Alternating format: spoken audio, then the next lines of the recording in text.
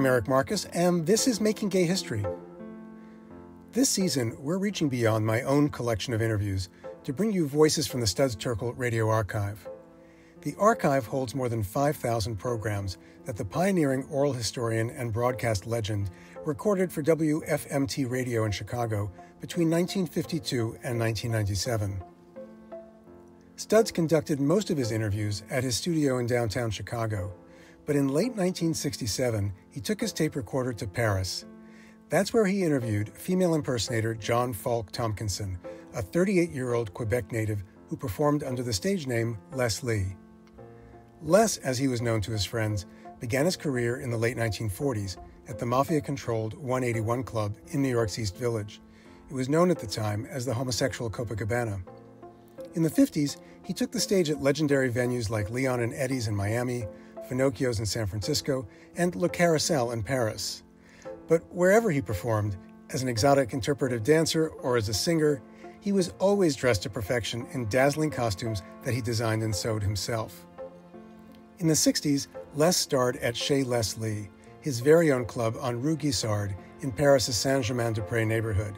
That's where Studs sat down with him for an interview first broadcast on New Year's Eve, 1967. So let's join Studs Terkel and Les Lee and a room full of raucous patrons as Les, the proud host, begins by sharing a bit of his club's ghoulish history. Actually, the place was called the Guisard before because it was the stable of the Duc de Guisard, and which actually this beam, this right above your head, is where he was hung. This has a history then. Yes. A sort of macabre history. Exactly. That's why we know that they couldn't pull the building down even if they wanted to, because it's a point of history, and all points of history in Paris are not allowed to be changed. Now, you yourself are not French. No, I'm not. I'm a Montreal boy from Montreal, Canada, and I've been in Paris for 7 years now. What led you to Paris? Well, actually, my business, I'm a female impersonator.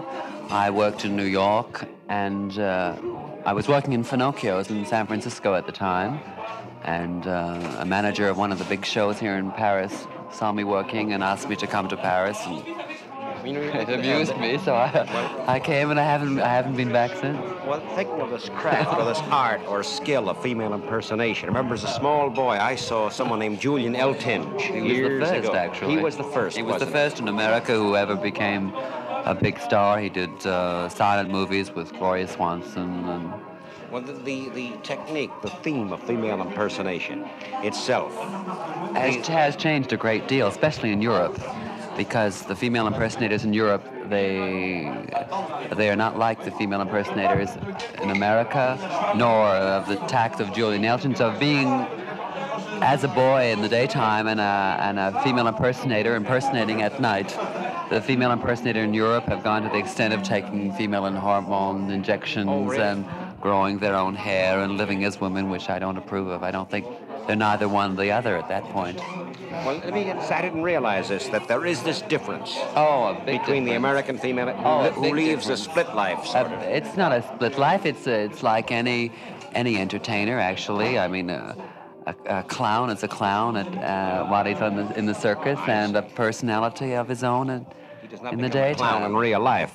Now, what is your interpretation? You believe in the American interpretation? Oh, I certainly do. I think that's the whole art of being a female impersonator. I mean, there's people who know me and have seen me as a female impersonator who I've passed on the street the day after, not knowing me at all. So here then is the skill, the art. Yeah, Are the particular, we think of female impersonation, we think of many who impersonate celebrated figures, actresses or people in the social. Do you have certain targets? No, I do not. I have my own personality, which I push forward and jokes, and I sing in my own natural voice. I don't try to make anything artificial about it. The art of my work is just looking something different than what I am. This is the art of illusion, is it not? Exactly. It's the art of illusion. You say you sing in your natural voice, and yet you are female. So this then, because of illusion, would come through as a contralto, perhaps? No, a male tenor voice. Oh, a male tenor voice. A male tenor voice, but the illusion of seeing me as a girl, becomes more feminine. That's what I mean. It's So your it's your eyes doing tricks with you. here's the matter of illusion at work. Exactly. So it's a question of being an art and a skill with you rather than a way of life. Exactly. Well, this is the place itself, that of which you're the host, the Chez Leslie. We should point out the food. The menu looks most enticing and neat. Do you have a certain way you've chosen? We have tried to keep the food somewhat French home cooking, because the French cuisine in Paris is very, very highly seasoned and lots of wine and very fancy and very heavy, actually. It's the best cuisine in the world, they say, although myself I prefer a hamburger and a Coca-Cola. But we try to keep it very simple, and the old homemade bread, and something we've tried to keep to go with the atmosphere of the room, because it's all in old wood and just ordinary flat walls. Back to you again, Leslie. Why, you're a female impersonator. Why did you come to, why Paris? Are there more female impersonators here than there would be in other cities in the world? No, I don't think so. But I think that the art of female impersonating in Europe is much more highly looked at than in America. It's not regarded as freakish, say, as would be in America. Not at all. And so this is the sense you feel more, perhaps, more accepted. I mean, you're accepted to a point. If you're an entertainer or an artist, they will look at you and respect you. I have very, very high respect here in Paris, because everyone knows me as being a female impersonator. Like back home, people who know me of being a female impersonator, they sort of shunt their noses and point, which doesn't make any difference to me, because they don't pay my bills and I live my life. As long as I don't hurt anyone and I have my family who respect me, that's the most important thing. In short, this is the point. I think this is a rather key point you're raising. Here you're not being pointed at in a rather derogatory manner. Not at all. And this would be the case back home. Oh, back home, certainly. Because I started in the business in New York at the 181. And believe me, I know what kind of remarks people make in America. Is this what you've always wanted to do when you were a small boy in Montreal? What was your dream when you were a small boy? To be a fashion designer. To be a fashion designer. Yes. Well then, what did the idea of fashion designing occur to you? But how old were you? Oh, 17, 18 years old. 17, 18. And I went to art school in New York, and then to America. And the place I was working to went bankrupt. And I was very, very young when I left home. I was 18 years old. And nobody would just give me any chance at all, because I was so young. And I felt that if someone had given me a chance, I would have become a big designer. Were you the only child, by the way? No, I'm the youngest of four. You're the youngest of four. Yeah, I came from a farm in Canada. Can you recall when you were very small what your thoughts were? Would you want to be an actor? Was it always? No, not at all. No. If someone told me that I was going to be on the stage, I would have laughed at them. Not at all, and there's nothing in the family at all like that. Nothing. I'm the only person in the family who is artistic. Not that I want to continue in my work. I hope that one day that I'll get out of it and go back to that little thought of being a designer.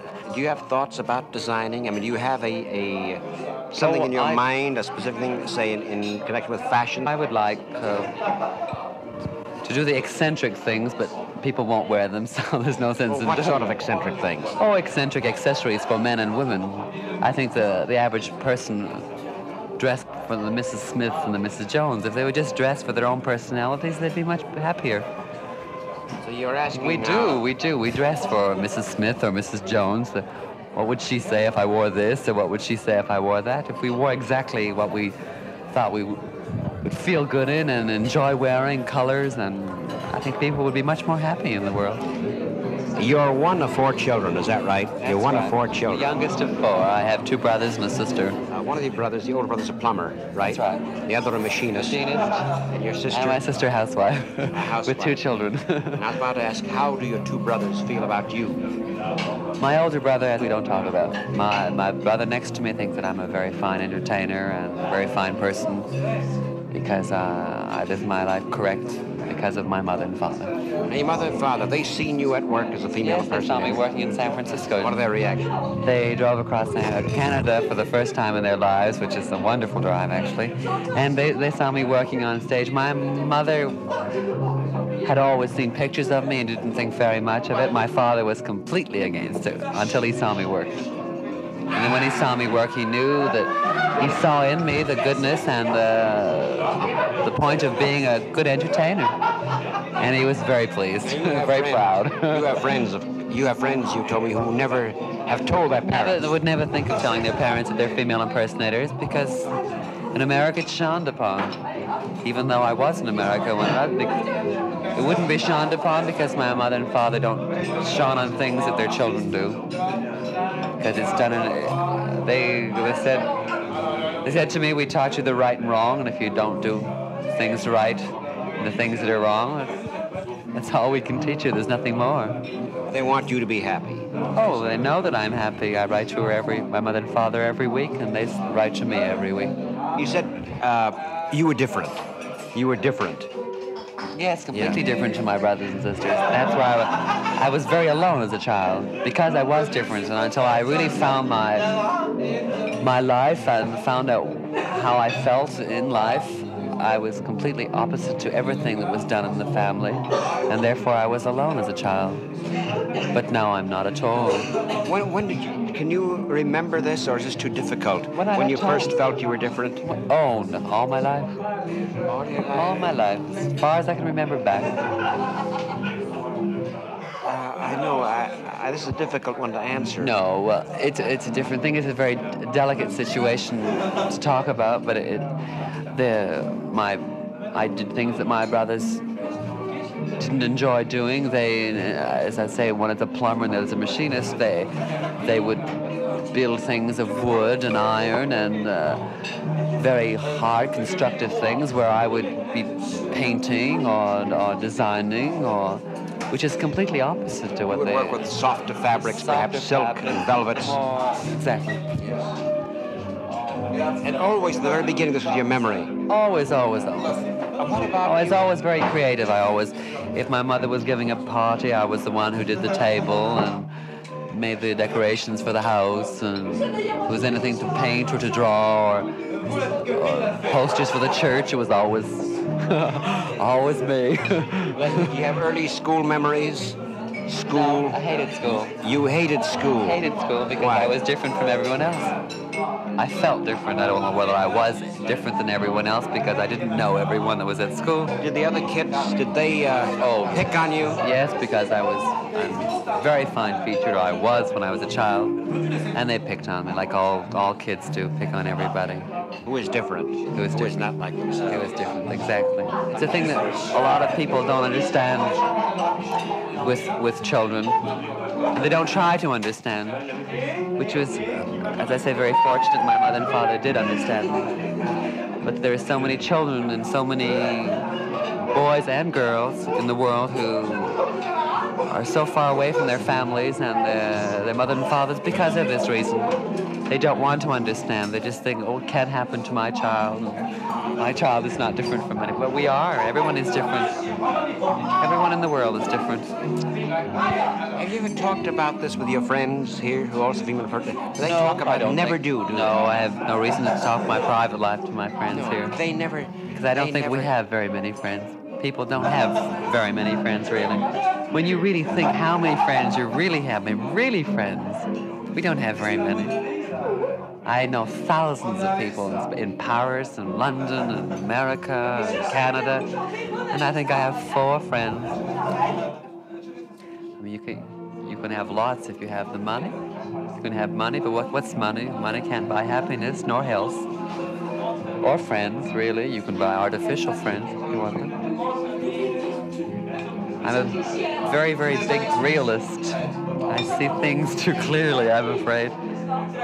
Which has made me happy because I see exactly what I have to live with, and I've lived with it. When did you find you could make your way? When I left home when I was in New York by myself. I left home when I was 18 years old, and I went to New York with a scholarship as a dress designer, and I lost my job because of the company become bankrupt, and I worked in the automats, believe it or not, as a boy picking up dishes, and then and then I started working in show business as a skater at the Roxy Theater. But I was alone at home but I was alone in New York, and I didn't know anyone, so no one knew me or where I came from, so I felt that I would make my life as I choose, and no one would bother me. I wish they didn't. And that I came right out of my shell. I really did, because I knew that by hiding or by trying to be something that I'm not would become very artificial. And therefore, I'm exactly as I am. I talk the way I please, I dress the way I please. And if people accept me, it's because I am what I am, and otherwise they don't, and I don't really care, because to me they're not people. Because I accept the people that come in here. I don't know what they are, or who they are, or where they are, but they're all very friendly with me.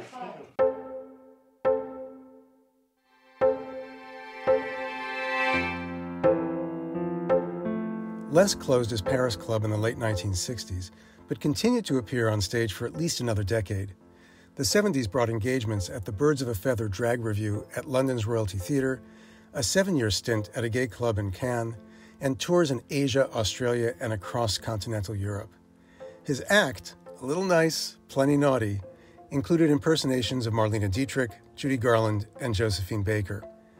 After that, the digital trail of Les's professional life runs cold. Information about his personal life, beyond what he told Studs, is even tougher to find. But the 1982 autobiography of early British trans advocate April Ashley offers some glimpses. April and Les met in Paris the second half of the 1950s, when they both performed at Le Carrousel. April described Les as having, quote, all the old-fashioned vices, but all the old-fashioned virtues too, noting that he sent money home to his parents every month. For a time, they were roommates. April wrote, I shared a big apartment with him and had hardly any sleep. There were troops of men through the flat all night long, while I snuggled up to Frou Frou, his dog, christened after the underskirt of a can-can dancer. John Falk Tomkinson, best known to fans the world over as Les Lee, died in Paris on August 13, 2006. He was 76 years old. Many thanks to everyone who makes Making Gay History possible. Senior producer Nahani Rouse, co-producer and deputy director Inga Tataya, audio engineer Kevin Seaman, researcher Brian Faree, photo editor Michael Green, genealogist Michael O'Clerc, and our social media team, Christiana Pena, Nick Porter, and Denio Lorenko. Special thanks to Jenna Weiss-Berman and our founding editor and producer, Sarah Birmingham. Our theme music was composed by Fritz Myers. Making Gay History is a co-production of Pineapple Street Studios with assistance from the New York Public Library's Manuscripts and Archives Division and the One Archives at the USC Libraries. Season 8 of this podcast is produced in association with the Studs Terkel Radio Archive, which is managed by WFMT in partnership with the Chicago History Museum. A very special thank you to Allison Shine Holmes, Director of Media Archives at WTTW Chicago PBS and WFMT Chicago, for giving us access to Studs Terkel's treasure trove of interviews. You can find many of them at studsterkel.wfmt.com. Season 8 of this podcast has been made possible with funding from the Jonathan Logan Family Foundation, proud Chicagoans Barbara Levy Kipper and Irwin and Andrew Press, the Small Change Foundation, and our listeners, including Eric Lee and Joe Cangelosi. Thanks, Eric. Thanks, Joe. Stay in touch with Making Gay History by signing up for our newsletter at makinggayhistory.com. Our website is also where you'll find previous episodes, archival photos, full transcripts, and additional information on each of the people and stories we feature. So long, until next time.